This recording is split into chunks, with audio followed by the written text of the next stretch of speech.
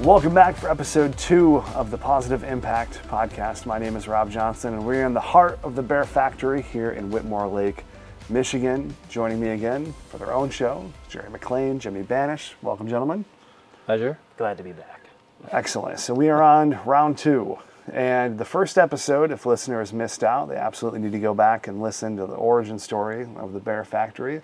A lot of excellent stories in there with, Jerry bootlegging cash back from Florida and hiding in different compartments. One of the highlights, I think, of the episode for me. But today I want to talk about the logistics of the Bear Factory, how it works, how you serve customers, product lines. So, Jimmy, for this episode, I want to start with you. So I think probably the most common question you might get is this a retail shop? And do you guys do B2C? So do you serve consumers? So walk me through the logistics of the company and who your actual target market for service is. Yeah, we are strictly B2B or business to business. So, approaching it from a wholesale perspective where we, infuse and supply the retail segment. Like we don't do any, we don't work with mom is what I tell customers, We solely focus on supporting, business brands and providing, merchandising for those locations, and that can vary from anything from, private event companies to, amusement parks, theme parks, water parks, all the way down to we have a very robust, bustling mobile community that. I call them my guerrilla warfare against other, really large, more corporate plush companies where they're confined to 4 walls and a roof in the brick and mortar traditional retail model. Our mobile, customer base, they can take our stuffing machines and go to schools, to homes, to on-site locations for all the same type of create your own plush experience. So that's kind of what we really focus on, and, making sure that we're great at what we do is important. We know how to stay in our lane and, only focusing on offering, plush from our 16 and 8 inch sizes. We have our whole clothing line for both 16 and 8 inch. We hand build stuffing machines locally here in Brighton as well. And now we're even moving into building out trailers for customers too, whether they're doing it at a mobile level or just moving it around on property because they need, they have seasonality for what their plush programs are, and having just a dedicated building doesn't always fit for some of these larger properties, so they can just move the trailer around and it's a mobile store on wheels. Absolutely. So Jerry, going over to you, you guys are nearing 25 years in the industry. How has that process evolved over that time? At the beginning, it used to be only the big customer. Let's call it a big theme park, a big A or a B inline store at a major mall. That seemed to be the direction of the industry. Now we look at the malls have changed. You see very, very little of this product in the malls anymore. You'll see it more out into the general public. One of the things that we wanted to make sure that we did was every one of the competitors that we deal with sell retail to the customer. We wanted to make sure that we're not a retail company at all. We wanted to make sure that we're only going to support the business because they're doing the hardest work, and that's getting the sale, the end sale. So we really made sure that we were supporting them, and with that whole division of coming away from the theme park, the inline store, we really had to get down and dirty. And what we mean by that is, how are we going to now come up with a new customer base? Because if you're only at a retail location, you're very limited as to how many people you can reach, because those people have to come to your door or through your gate to be able to generate a sale. Our philosophy was, let's support the person that's willing to go somewhere and be at another location, in a different location, in a different location. And so that's what's opened up our door to major expansion in our company, especially since Jimmy's come on board. Jimmy has really taken it to a whole new direction, and the company is flourishing because of it. So right now, what are the ideal types of people that are approaching you to get support from you guys from a wholesale perspective? I think working with, we have our more corporate type customers where they have, 8+ locations or properties. Like we work a lot with like management companies that, they don't necessarily own the attraction. They do the retail management for it. Those are always really great opportunities because those are extremely high volume properties. And what we really like to focus on, this is an experience. If you stuffed plush and unstuffed plush are two totally different, segments. Yeah, they're in the plush category, but grabbing off the shelf a grab-and-go plushie is a totally different experience than, hand picking out something that's unstuffed, going and interfacing with the stuffing machine and building that, with a child, and then you can do accessories with clothing or whatever it is. Like it's not just a quick 30-second off-the-shelf transaction. There's memories and emotion that's being elicited through Well, the that. child's probably more invested because now they're seeing, the plushie come to life in a sense. Yes. Right? Yep. They had part in creating and building it, and putting a little star inside of it, or we have recording modules. What's really popular is we have ultrasound customers who will record a baby's heartbeat, and they'll put that inside of it, and they'll do a gender reveal party or something of the sort. And I have a bear at home with Araya's heartbeat, when we went to our first ultrasound. So, there's lots of, it's just a different experience, and that's what we're all about. But having those corporate customers is great. They're high volume, but at the same time, 80% of our line is made from 100% recycled fabrics. So there's an educational moment there to be able to teach kids the importance of, land stewardship and animal conservation, and that's something we're really focused on. So there's, the corporate customer. But then you also have the mom and pop small business, similar to us. We're still family owned and operated. We're just at scale. But working with those small businesses, that makes up about, our mobile community makes up about 20% of our revenue. Our small business owners makes up about, 45 50, to 50% of our revenue right now. Where in, a lot of businesses, their top 10 customers make up, probably 80% of their revenue. Ours, over the last 5 years, because of our efforts in education and working with customers, it's really started to spread out, which helps us in moments of, economic downturn, like in 2020, when everything just went to a standstill. We were supposed to be in lockdown. Key and I were sneaking in here. We were working 2-3 days a week because there's no way a small business can totally just shut down. Right. I don't know who was buying plushies during lockdown, but people were, and FedEx was running, so we were running, and we were coming in here. But it's the variety of customers that we have and the variety of industries and segments we touch on. We're always busy. I think it makes us more resilient to those type of economic downturns, and it's a really great opportunity for us to meet a lot of different people and a lot of different spaces as well. We're starting to see a lot of people that are looking at close to retirement or maybe an early retirement, and they're looking for something to do. And like our event side of our business, where they buy a trailer and they go to these different events, and you're starting to see the entrepreneurial spirit of people that have been in corporate or a teacher or something like that for the past 30 years, and now all of a sudden they want to do something different.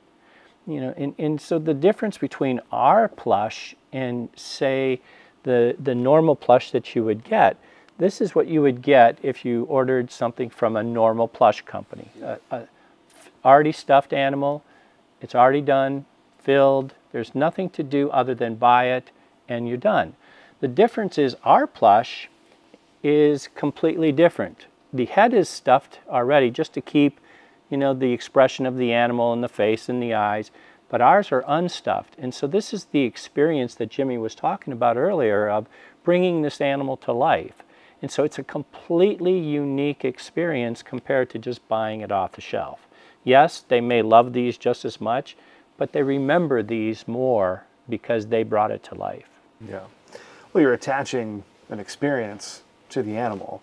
It's not just so transactional. There's some relatable moments there as well, which I think is quite important. Now, as time has pressed on and you guys have diversified product lines, one of the hallmarks of any good brand is quality control, right? You had mentioned in the first episode, Jerry, that if you don't have, you know, the proper product and quality, people aren't going to keep coming back. And one of the biggest selling points when you guys first started was people picking up an animal and turning it over and saying, "Oh, where did this come from?" And they see, "Oh, the Bear Factory," right? Yes. And then they call and you know place an order. How does quality control work with an operation at this scale? Where does it start? Where does it end? And how do you guys facilitate The it? first thing you have to do is you have to design the animal. So you'll start out with maybe a picture of something or an idea of something. And then you go through, what do you like about it? What do you dislike about it? What size do we want to go with? You know, how much money do you want to spend with that particular item? Jimmy took that over. That was pretty much everything that I used to do was, you know, put together the animals, and now he's taken that over 100%, which is great for me. But the important thing is it can go 8, 10, 12 different revisions until you get to that final stage. Once you get to the final stage of a R&D'd product, now that's your prototype, and that is what we keep. Those are one-offs, and those are what the manufacturing is based off of.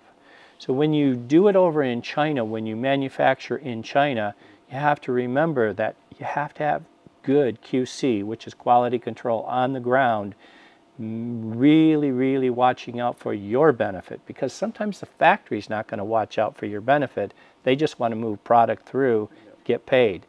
Remember, we have to pay 100% for all of our product before it leaves China, or it doesn't leave China. So we have to then trust in that whole customer quality standard before we can even see the product.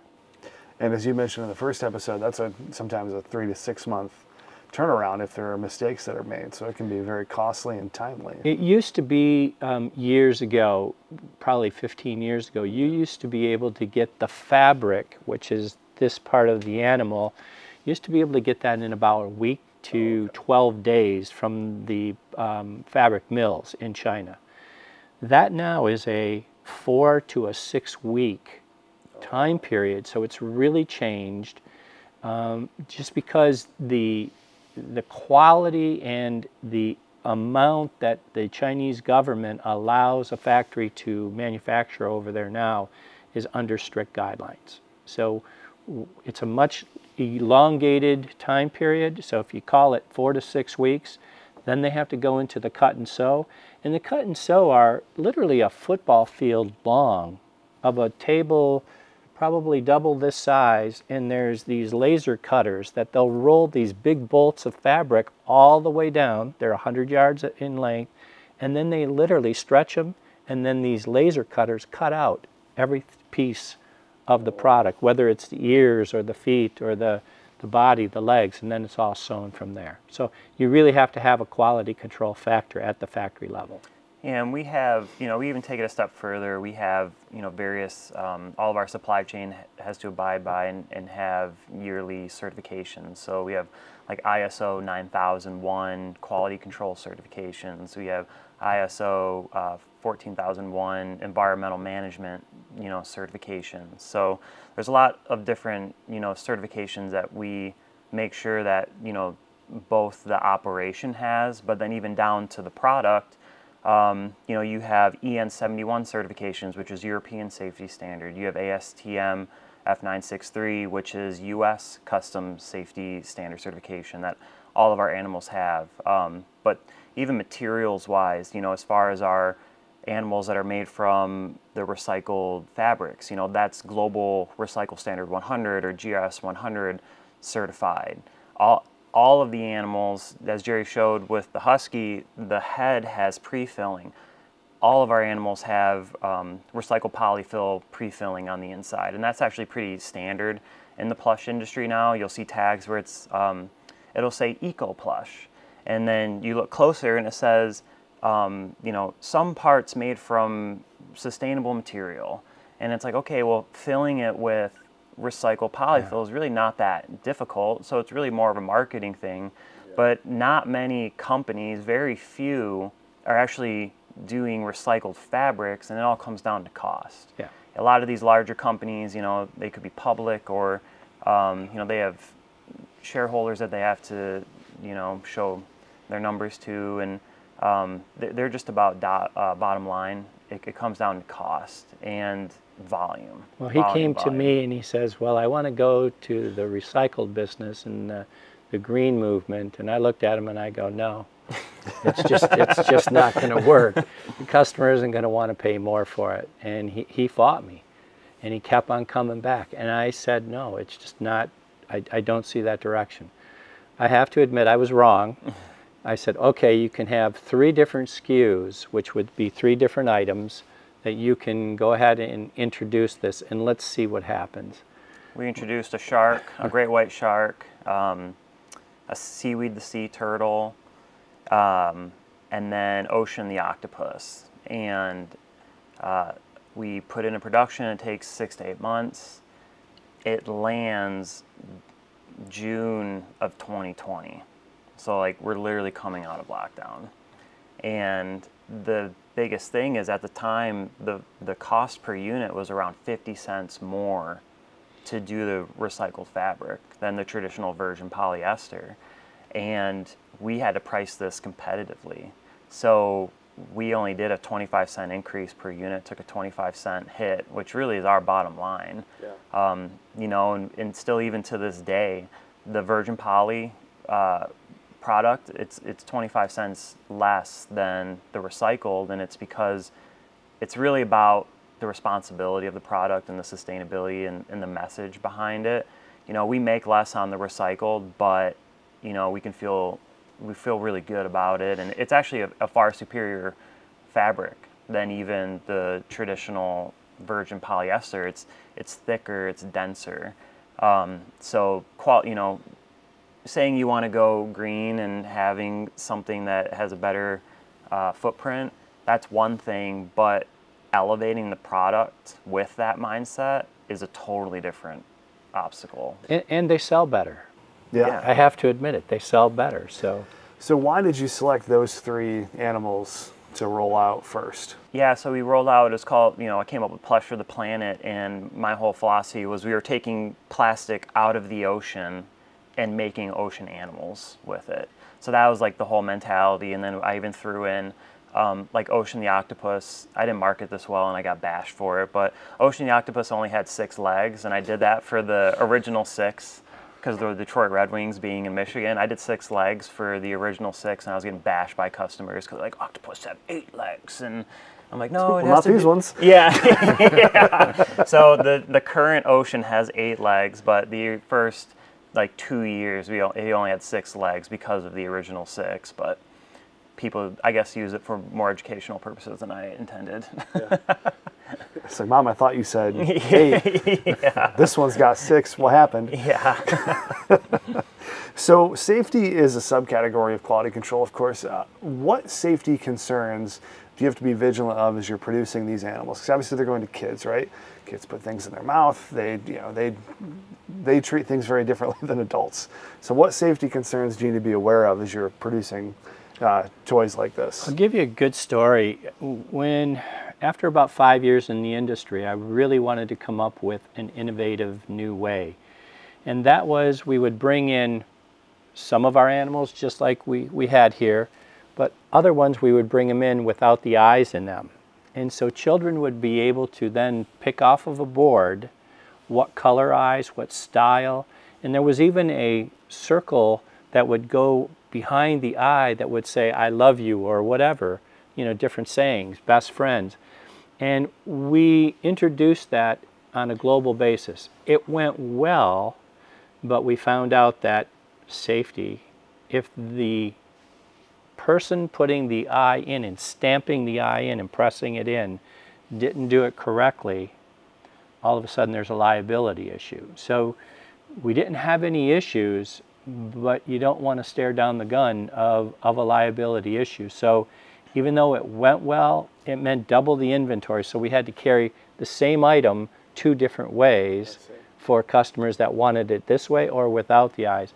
We did that, and then we finally broomed that particular thing just because of the viability of safety. I remember we ended up stamping when I was in high school. Yeah. We like converted some of the no eye stock, and it could get tricky, like depending on the material if you didn't get it perfect. But we ended up, that's one job that I remember was sitting there. It was the worst. Yeah. Just stamping hundreds of plush's eyes. It was terrible. So as we sit here today and we're talking about quality control and the product diversity, how do you select new products today? And how many new products do you roll out per year on average? I'll circulate. We run about 100 SKUs for our 16-inch, about 50 for our 8-inch. We're looking to expand that once we move into our new facility here in like the next year or 2. But we have always been about making sure what we do carry are best sellers and they sell well, and running deeper in inventory, because a lot of our customers are event-based, or they're, they have seasons, and they might be running through particular items that are really hot that particular season, and then we run out of stock and for 30 days, and that can really hit, their numbers. So we really like to run deeper in inventory on what we have. We don't have the most SKUs, but a great quote that I like to tell people that I received from a customer of ours, a long-term customer. He said, there's other plush companies out there who have like the flashy, cool, kitschy stuff that might be popular for 12 months or so. He goes, they're the sizzle, but you're the steak. Like, we know that we can count on you guys. We know that quality is there, and Bear Factory is going to have it if we need it. But circulating 10 to 15% of the line out every year, and that's really based on sales. We look at the sales, and then we'll look for trends. We have a pretty successful fundraising, division of operators that have been going into schools, and one of the operators came to us, Doug Bishop, who came up with this great fundraising program, Buddyathon. He said, do you know what an axolotl is? And I'm like, no, what's that? And he goes, all these kids are telling me that I need axolotls because that's what they have in Minecraft. And I go, well, I don't play Minecraft. Like, I have no idea what an axolotl is. So I started to look into it, and it's actually really cool. Like, axolotls are, we have one down over there, but Here, I'll grab it while you're talking. yeah, they're native to like where Mexico City now is, and that's where they're indigenous to. And they actually, because of development, it's a great story.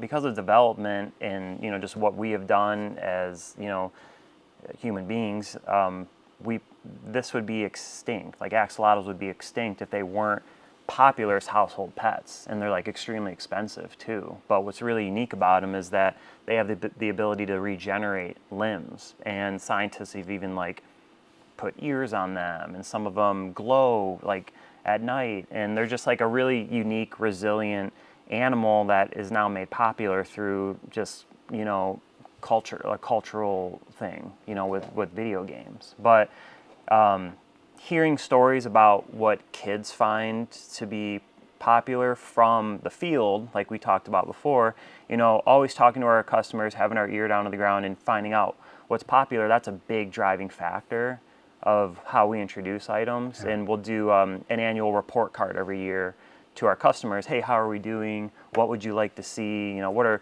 some plush items you'd like to see? What are some clothing? And we take those into consideration as well. But very rarely, maybe of those 15 items, 5 of them are my ideas. The other 10 are from customers. Okay, very good. Very good. Jerry, do you have a particular favorite plush that you've... No, I like the best one that sells the most. My man, that's a business guy right there. Yeah. So as we look to close, I'm going to take this one from you, Jimmy. I'm going to hand this one over to you. So last week we closed on looking at, plush with a purpose. One of the really unique things about your business that I quite like is every single animal that you bring out has some type of meaning or purpose or homage to a historical figure or a personal tie. I really like that. I like closing the episode on that. So who do we have today? Yeah, so here we have Serengeti, the wild dog, obviously based out of Africa, but I was watching, I think it was like Our Planet or one of the David Attenborough documentaries with my daughter Araya, and they had a whole family of these on there. And every year we have various environmental projects as a company that we focus on. And this year, for 2024 and 2025, our focus is called Reduce Your Carbon Paw Print. So we're looking at our carbon footprint, both from a product perspective, but then also as an operational perspective. And the theme for this particular episode, where they were touching on, Serengeti's family, was, the environmental impact that we're having on these particular areas throughout the world, and they're kind of touching on droughts and things like that that are really impacting African wild dogs. So I just thought that this would just be another great opportunity. This is made from the recycled fabrics, but just another little backstory and item. And I also really love the material and the detail that the wild dogs have, from, the ears to the eyes to the nose, but it's just like a really cool, different fabric and different looking animal that I thought kids would really resonate with and have fun with. One thing that sticks out to me, if we cut to the wide shot, people are watching on YouTube, is you see all these animals in the background. The detail, the level of detail in each one is astonishing. Like, it's not typically what you're going to see in when you mentioned just pick something off a shelf and do that. Every single thing is very carefully curated. It's very, very nice how you guys have put all this together. Yeah, it all has to do with the face. Like, kids and just, I think people in general just really resonate with what they see in the eyes and, what they're seeing back. Yeah. We spend a lot of time on the face structure Jerry talks about. Right here. This is what we focus on. We did a study back many years ago, and we brought a bunch of kids, local kids. Why do you pick that animal? What was your reason? And 90% of the time, it was the face and the eyes. So we made a decision based on those kids, rather than our decision as adults. We wanted to know why they wanted it that way. Well, they wanted it that way. They liked the expression. They liked the style of the eye or the style of the nose, whatever it may be. And we've made a decision that we're going to bring our animals in with a stuffed head, which meant that when the child picks the animal out, they get to pick out an animal based on whatever they're seeing, and it's already done. It's already stuffed. Because many of the people in our industry, they don't have stuffed heads. So they're seeing something coming in just like this, and it doesn't have any expression at all to it. That's a sad polar bear, Grandpa. I don't know if I want it. Exactly. Absolutely. Well, gentlemen, thank you for your time. I certainly appreciate it. I'm looking forward to our next episode. So listeners, if you want to know more about the Bear Factory, you can find out more about them in the show notes. Until then, we'll catch you on the next episode. Take care.